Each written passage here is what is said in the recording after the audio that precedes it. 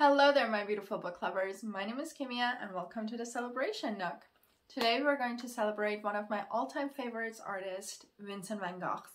But for this video, we're going to do it a little bit differently. We're going to look at some of his paintings and artworks and then wait till the end because I'm going to recommend some books and movies that are related to Vincent van Gogh. So let's get on to it.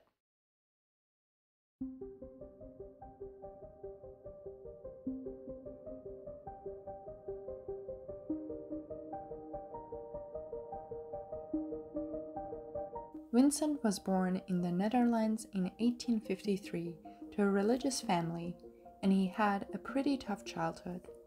He struggled to find his footing in his early career and worked a variety of odd jobs, including stints at an art dealership, as a school teacher, and as a lay preacher in a mining district in Belgium.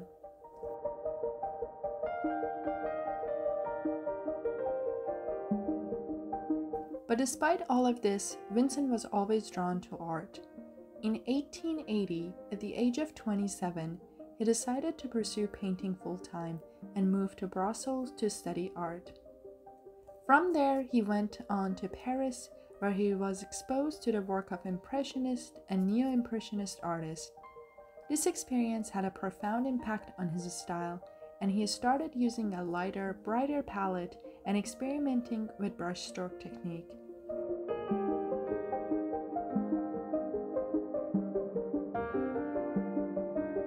In 1888, Vincent moved to Arles, a small town in the south of France, where he hoped to create a utopian artist community. Unfortunately, things didn't go as planned, and Vincent struggled with mental illnesses during his time in Arles.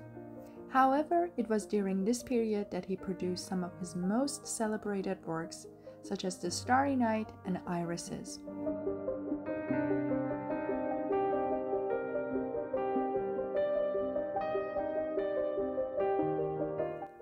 In May 1889, after experiencing a number of mental health issues, Vincent checked himself into a mental hospital located in a former monastery in Saint-Rémy-de-Provence.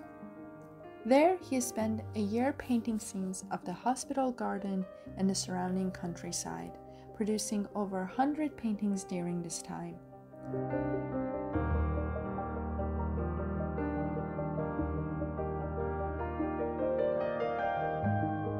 Despite his relative lack of success during his lifetime, Vincent's legacy as one of the greatest artists of all time was cemented after his death in 1890. He produced over 2,000 artwork during his short career, many of which are considered to be among the greatest painting ever created.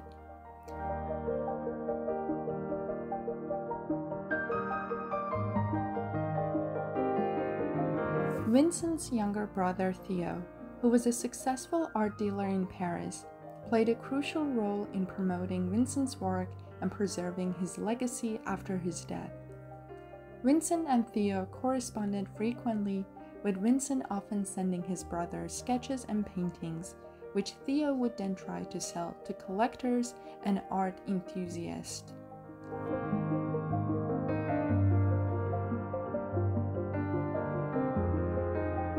Sadly, Vincent's life was cut short when he died in 1890 at the age of 37 from a self-inflicted gunshot wound. Theo died just 6 months later from complication related to syphilis, but he had made it his life's mission to promote and preserve his brother's art.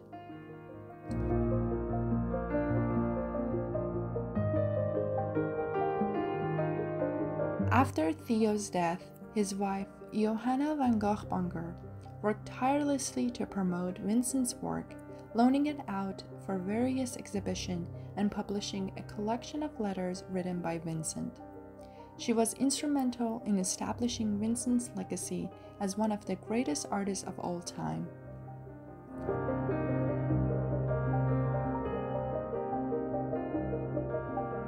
Today, Vincent van Gogh's work continues to inspire and captivate audiences around the world. His use of color and unique style revolutionized the art world and left an indelible mark on the history of art.